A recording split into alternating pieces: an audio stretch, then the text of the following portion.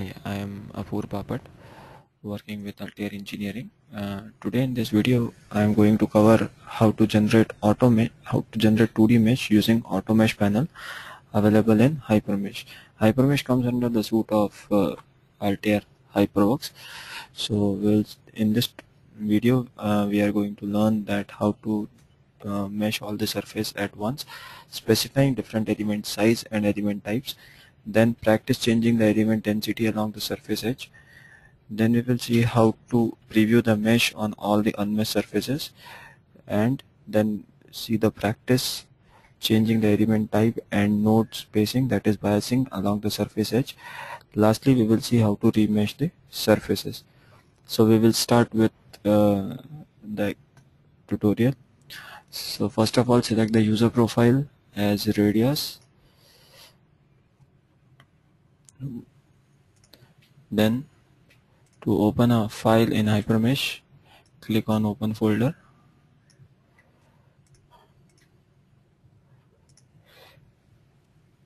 Select the file from the location.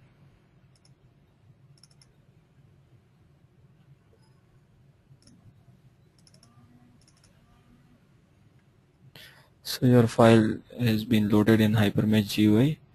To view the surfaces of the geometry, click on the shaded geometry icon. So the surfaces can be viewed. If you want to view the colors of the edges, that is whether these edges are shared edge or which edges are free edges, so you go to auto and say mixed. So once you click on mixed, you will find that the green edge represents the shared edges as well as red edge represents the edges having a single surfaces. So we'll start our tutorial with previewing the geometry. As you can see, there are different surfaces available in this geometry. You can use different panels available in HyperMesh to preview the geometry first, that is rotate, zoom, pan. So take a 2-minute time to preview the geometry. Then we will move with the first topic, that is we will see how to mesh all the parts of the surfaces at once using an element size of 4 and element type as mixed. In mixed means it will, in this we will create chord and triangular elements both. So to create 2D element using AutoMesh panel, go to 2D page. In 2D page, select AutoMesh panel. Click on the AutoMesh panel. Once you enter the AutoMesh panel, make sure you are on size and bias radio button. Then click on the surfaces. Once you click on the surfaces, select all, so all the surfaces get selected. Then make sure the toggle option is set to interactive. Interactive and automatic are two toggle options are available. In automatic, the mesh will generate it without going to mesh edit panel, and in interactive it will direct you towards the mesh edit panel, in which you can change the element type, size of the element, biasing factors, and also check the quality of the element. But in automatic option is, if the automatic option is on, then you cannot change the element density, type of element, and biasing factor. So set this option to interactive. Now enter the element size here as 4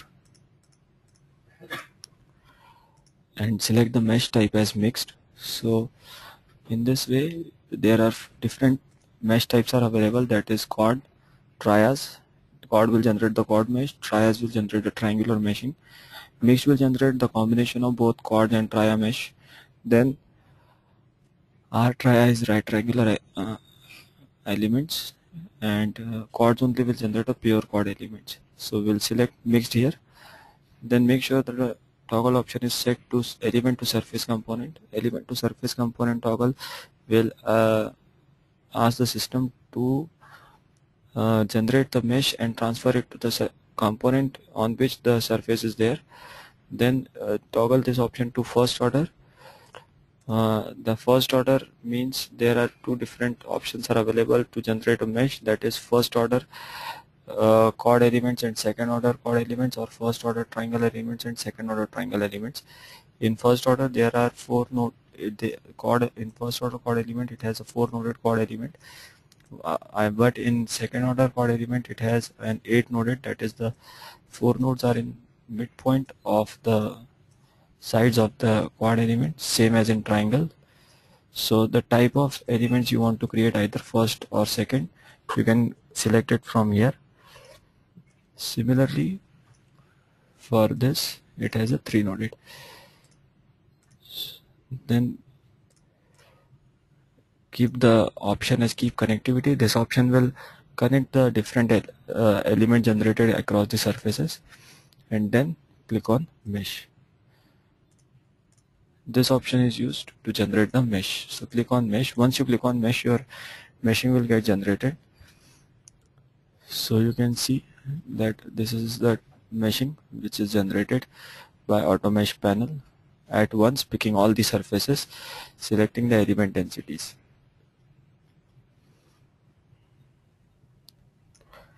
So we'll say return and accept this. Once you click return, it will accept this meshing. From the model browser,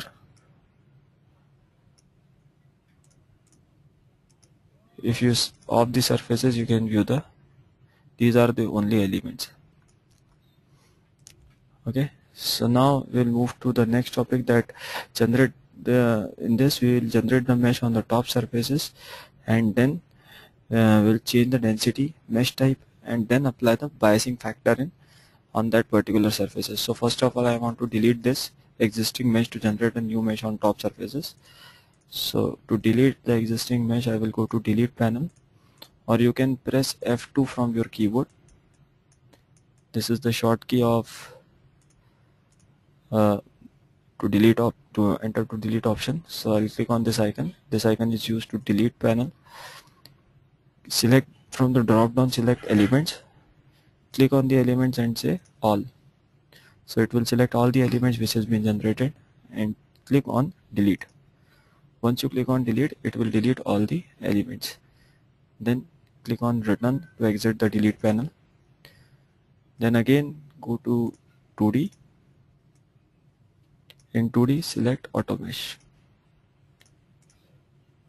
to enter to AutoMesh panel, and then instead of clicking on surface and picking as all, select the top surface and click on mesh. Once you click on mesh, you will go to mesh edit. It will direct you to mesh edit panel. So in mesh edit panel, first option is available as density. So in density, you can change the density of the elements along the edges by having it has a 3 option. That first one is adjust by edge, that is by if you click on the edge particularly, it will change the number of elements on that particular edge. You can also change the element density by changing the element size. Also you can set the element density to a particular value. So I will show you one by one. So if you select this option, and if you left click on the number, it will increase the number of nodes, that is elements, along that particular edge.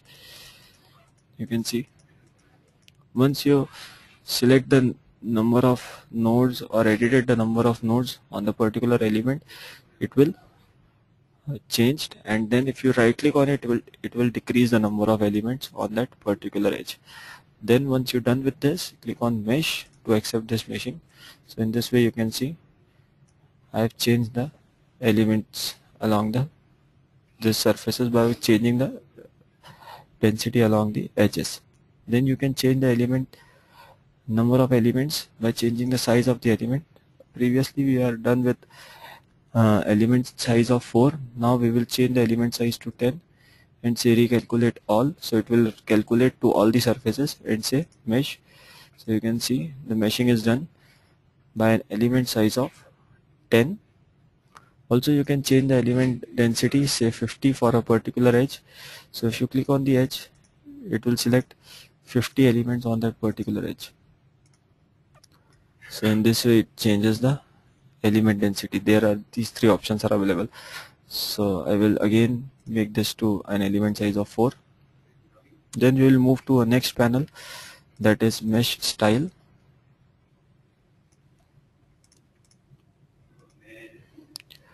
There are also 3 options available in mesh style panel. That is, first is element type, so you can change the element type from here itself. This is the most used option available in HyperMesh. Then first of all, you can select chord and say set to all and say mesh, so it will generate a chord mesh. If you select tria, select set to all and say mesh, it will generate a triangular elements. If you select mixed and say set to all, it will generate a mixed meshing that is having a chord and tria elements. If you generate R trias, say set to all and mesh, it will generate R trias elements. If you select chord only, set to all and say mesh, so it will generate a pure chord elements. So in this way you can change the mesh style type of elements from this panel. Then we will go to biasing panel, the next option available in mesh edit. Biasing panel is used to generate a node spacing between along the edge of the element. This will help us to simulate the model with the same number of nodes but higher accuracy. You can use biasing factor to increase the density of the elements along the particular zone, so that the stress values on that particular zone will get accurate or will increase, and the rest of the portion where there is no stress and displacement, so you can change it. So just click on the edge, adjust edge, and if you left click on it and scroll the mouse up, it will increase the number of biasing factor. Or there is another option, that is biasing intensity. If you change this intensity, click on this edge, so it will select the biasing intensity. Then if you say mesh, so you can see along this side the mesh density is more as compared to the other side. So in this way you can change the biasing intensity.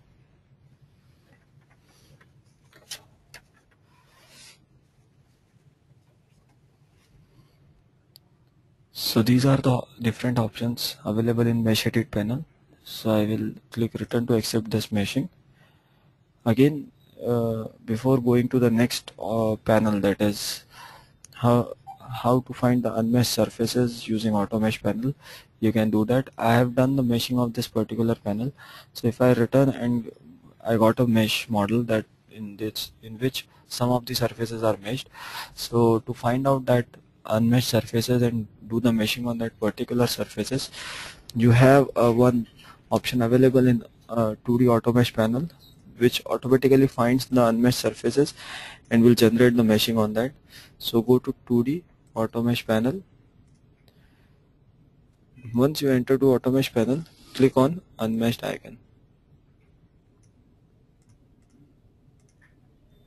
Once you click on unmeshed icon, it will highlight all the surfaces which is in which there is no meshing available. So it will select all these surfaces, and once you select all the surfaces, click on mesh. So in this way it will generate the meshing. Okay, so click return to accept this meshing. Then we'll move to the next topic, that is how to do. Now we will move to the next and the last topic of this video, that is how to do remesh the already mesh model. So in this, as you can see, this is the already mesh model available in HyperMesh.